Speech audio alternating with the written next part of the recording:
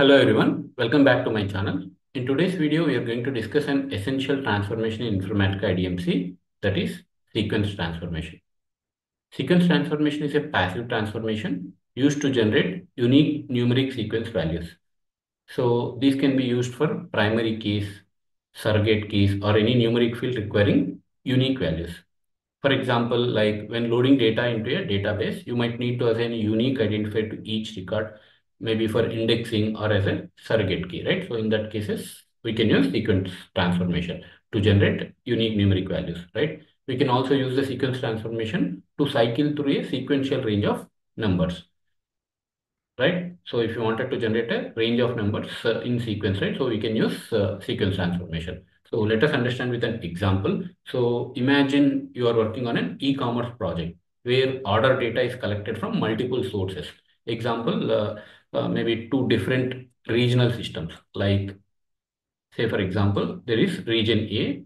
So these are the orders from region A, right? So where we can see the order information from region A, right? So like this, it is opening. So this is region A orders. So you can see the order information, right? Order ID, customer name, product name, order, when it was ordered, and what's the amount of the product, right? So this is orders. So these are the orders from region A, right? So in the same way, like we might be having other source, right? So which is coming from other regions. So let me even open that source as well. So while each these sources provides an order ID, clearly we can see the order ID, but these IDs may overlap or duplicate between the sources. Like that was, so this was first region A source, right? So there could be other region where, you could have the orders from this region as well. And these order IDs may overlap or duplicate between the sources, right? So we need to generate a unique sequential invoice number, right, for all these orders in the unified data set before we actually load the data into the target system. So that's the requirement. So we wanted to generate a unique sequential invoice number for all these orders, consolidated orders, right? So that's the requirement. So how can we achieve that is using sequence transformation. We are going to achieve that. That's the use case which we are going to work today, right? And why we need to use this sequence transformation in this case is to ensure a global uniqueness for the invoice number as well as to standardize the format across all the records. So it has multiple sources, right? So we wanted to have a standardized format for the unique key, which we are going to call it as invoice number, right? So that's the reason we wanted to use the sequence transformation. So let's get started. So log into Informatica IDMC and select the data integration service, create a new mapping. So you can name the mapping. And now we wanted to, you know, get all the sources, order sources. So in our case, there are two sources, right? Two flat files. So first file is region A orders. It's a flat file. So I'm going to select local flat file and object is, let's select the object. So it is present on my secure agent machine. So this one. So you can preview the data as well optionally, just to make sure, your file is valid, right? So we can see the orders. All right. Now, how do we read the other source? We have multiple sources, right? So in our case, two orders we wanted to read. So you need to get another source transformation here, right? So let's call this as region B orders.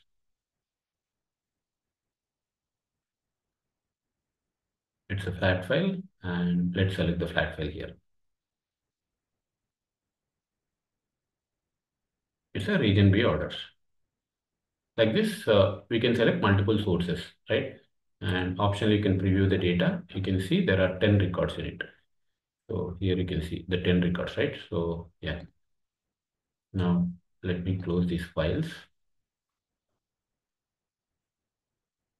Yeah, we configured the sources, right? Now we wanted these sources to be combined. So how can we do that? we can use union transformation for that. So we wanted to combine these records, right? Only then we can actually generate the sequence for all the combined records. So I'm gonna combine them or merge them into one using the union transformation. So where is union transformation here?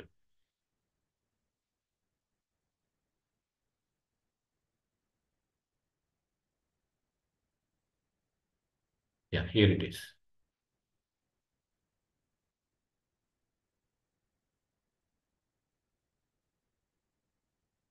We don't have, we only have two inputs, right? So what we can do is, yeah, just map this to input two. All right, now let's configure union. So these are the incoming fields from input one and input two. So instead of input one and input two, let's rename this. So I'll just call this as region A.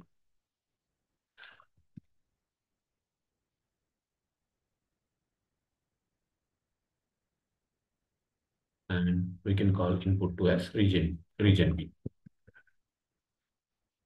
All right. So these are the incoming fields. So you can see here, right? So output fields will be the same. So I had the same names for, so that's a requirement of union transformation, right? So if you wanted to learn more on union transformation, so you can go through my video. So that's been shared on the top right. So you can click on that link.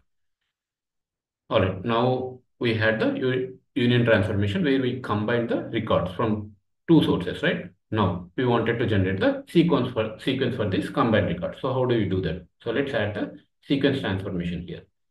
Sequence transformation and then incoming fields.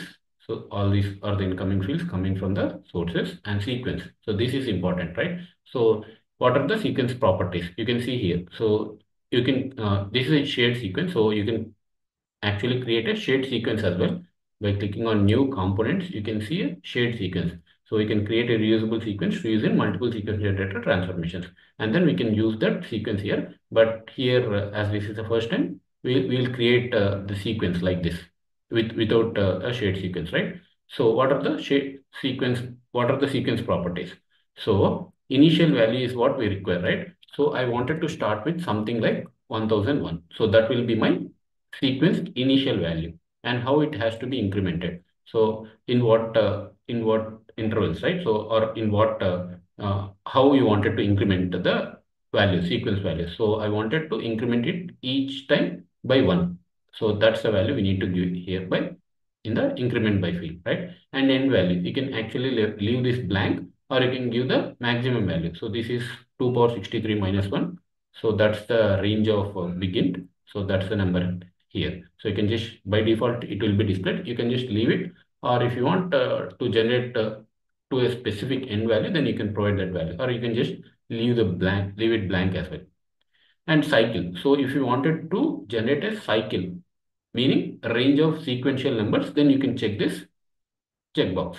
Then it will actually try to generate the range of numbers. So what is the cycle start value? So it will actually say, for example, you wanted to generate from 1 to 100, right? So it will actually start with 1 and it will end with 100. And then if you click on this, right? So it will actually cycle through. It will actually start again with the initial value which you give 1001 like this, right? So, or in our example, 1, right? So if you wanted to start with some specific value, then you can give it in the cycle start value. So that's the use of cycle. Cycle in the sense to generate the range of sequential numbers, right? That's the purpose cycle is used. For now, we are not going to generate the range of numbers and the number of cache value. So this we'll use it when we have multiple partitions. For now, we'll just leave it default and reset. Reset is the option where we can actually enable this. If you wanted to generate, each time when you run the task, if you wanted to have the same initial value, right? Starting with whatever initial value you have provided it here. So then you can just leave this disabled. If you enable this, right? So if you enable this, then what happens? It will be reset and it will always start. So if you reset this, it will always start with this initial value whenever you run the task.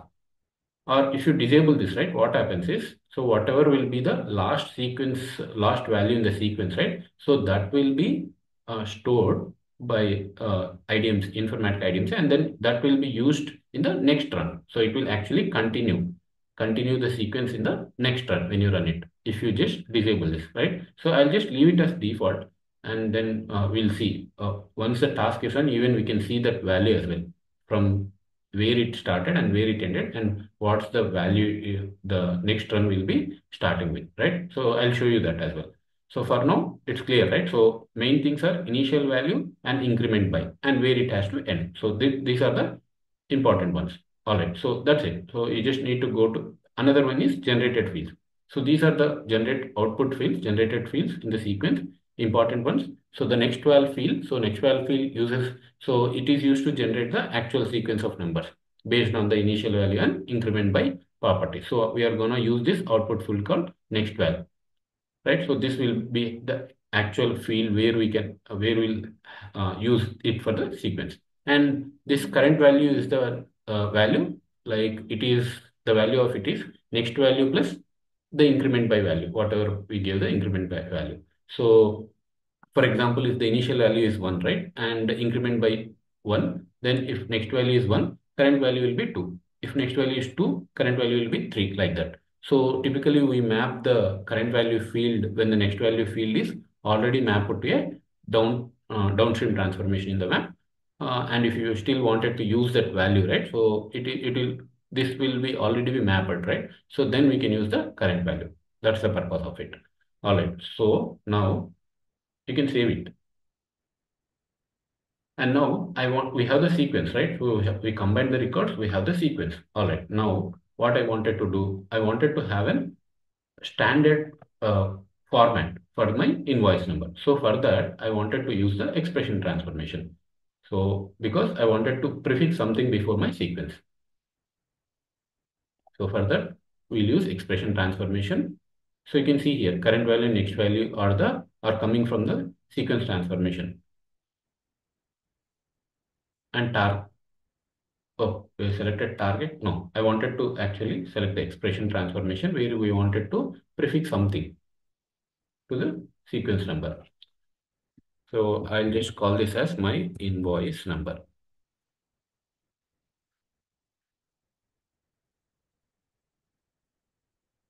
And we'll have it as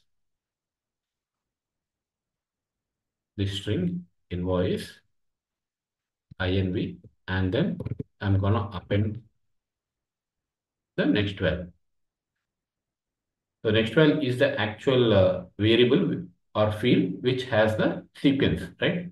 So you can validate the expression. Yeah, the expression is valid. So we just wanted to prefix something as a standard format for all the invoice numbers, right? All right. So now we can save it. Go to the target. So in the target, we'll see all the incoming fields, right? So we can go to the target, and the target also I wanted to generate a local, I wanted to generate it as a flat file.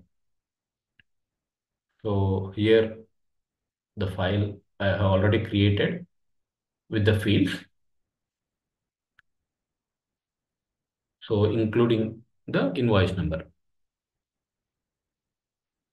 So this should hold the consolidated orders along with the invoice number which we are going to add as a sequence, right? So this is the file. So it doesn't have any data. So that's what we wanted to generate now along with the invoice number, right? So this is the extra column which should have the sequence, right? So let's close it for now. And then, yeah, we'll select this file where we wanted to write the data, right? So consolidated orders. All right.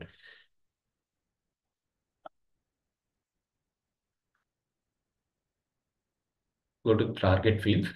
These are the target fields and field mapping. So you can just select automatic. Yeah, automatically it will be mapped. And you can see next value and current value as well. So optional, you can use this, or we don't need to use this. Like in our case, we already use this next value in the invoice number, right? All right. So you can just check if your mapping is valid or not.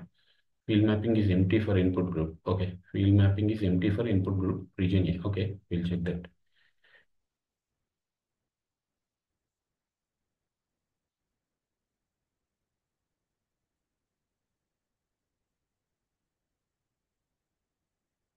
in the union. This is region A and region B. All right. These are the output fields. Okay, we need to map the fields here. So region A, so automatic, so that these are mapped to the incoming and output fields, right? So we need to map it. So that's what we need to do here. We missed that step in the union transformation. I'll just say automatic. All right. So now we can validate the mapping. So it becomes valid now and save it. And now I'm gonna run it. So before running it, I just wanted to reiterate it and let's see here what we have done. So first let's click on the arrange all and see what did we do here. We had multiple sources which are orders and we wanted to generate a sequence for all these orders, consolidated orders. So to have the consolidated orders, we used union transformation to get the combined orders. And for all these, we wanted to generate a sequence. We did that using sequence transformation. And to have a standard format for all the invoice numbers, we use the expression transformation and return the data into the target, right? All right. Now let's run the mapping. So run it, mapping task, runtime environment, select the runtime environment, make sure all the services in your secure agent are running, up and running, and that's it. Just click on run. You can track the status in the My Jobs. The job is queued. It is running now. It just takes a few seconds to complete. Yeah, success, right? So click on the job and you can see region A orders 8 success rows, region B orders 10, and total is target is 18, right? So let's check the target here.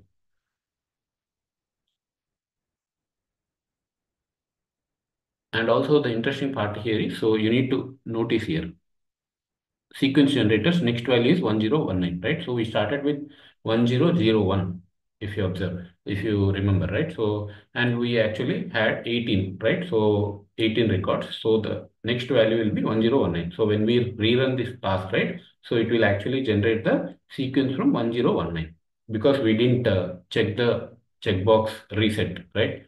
So here if you go back, so this is what I was referring to, reset, right? So if you click on this, then it will again go back to the initial value 1001. We didn't do that.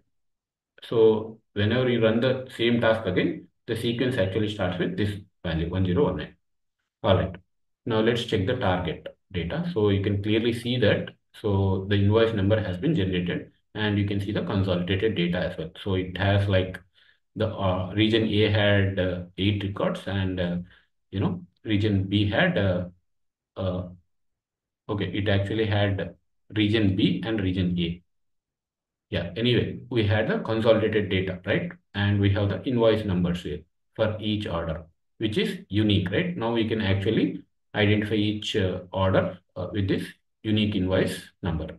So this is how, you can actually generate the unique values using sequence transformation in IDMC. So it looks simple, but very much useful, right? So useful in other, so this is useful in other scenarios like, generating unique ticket numbers, employee IDs, or shipment IDs, and so on, right?